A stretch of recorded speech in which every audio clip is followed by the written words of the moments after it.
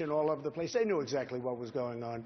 When you had the World Trade Center go, people were put into planes that were friends, family, girlfriends, and they were put into planes and they were sent back, for the most part, to Saudi Arabia. They knew what was going on. They went home and they wanted to watch their boyfriends on television. I would be very, very firm with families. And frankly, that will make people think, because they may not care much about their lives, but they do care, believe it or not, about their families' lives. Donald, this is not, Governor Bush. This is another example of the lack of seriousness. Look, this is troubling because we're at war. They've declared war on us, and we need to have a serious strategy to destroy ISIS. But the idea that that is a solution to this is just crazy. It makes no sense to suggest this. Look, 2 months ago, Donald Trump said that ISIS was not our fight. Just 2 months ago. He said that Hillary Clinton would be a great negotiator with Iran.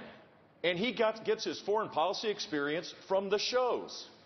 Come on, that is not a serious kind of candidate. We need someone that thinks this through, that can lead our country to safety and security. Mr. Trump.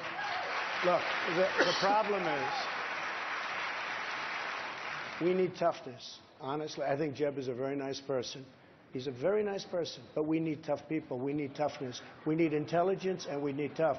Jeb said when they come across the southern border, they come as an act of love. You said in September 30th that ISIS was not a Am I talking or are you talking? I'm talking right now. I'm talking. You can go back. You're not talking. You interrupted me, September 30th, Are you going to apologize, Jeb? No. Am I allowed to finish? Yes, one at a time. Go ahead, Am I allowed to finish? Go ahead, Mr. Trump. So, little of your again, own medicine there. I know you're trying to build Bush, up your energy, please, Jeb, but it's not working one at a time. Well. Yeah. Look. We need a toughness. We need strength. We're not respected as a nation anymore. We don't have that level of respect that we need. And if we don't get it back fast, we're just going to go weaker, and just disintegrate. We can't allow that to happen.